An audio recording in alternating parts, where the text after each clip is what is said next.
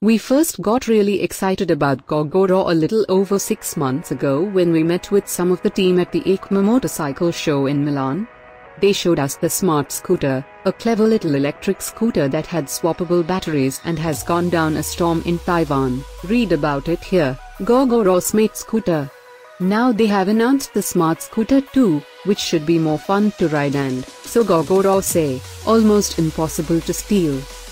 We first got really excited about Gogoro a little over 6 months ago when we met with some of the team at the EICMA motorcycle show in Milan.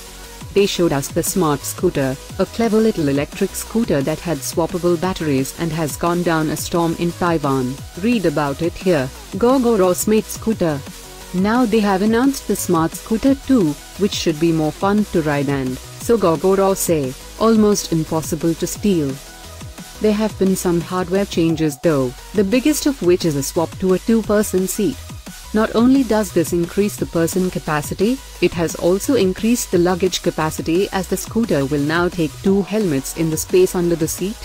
The other big change is a switch to a 14 front wheel with a 13 back wheel, which Gogoro say improves handling and increases the stability of the scooter around town.